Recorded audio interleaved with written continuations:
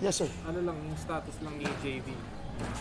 Well, JV should be contributing like 12 points, like 6-7 rebounds per game. Which, if he's playing right now, we could have won the first 2 games. But unfortunately, he's not here.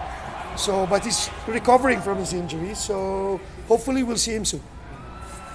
May timetable. We're looking at. They said it's 2 weeks.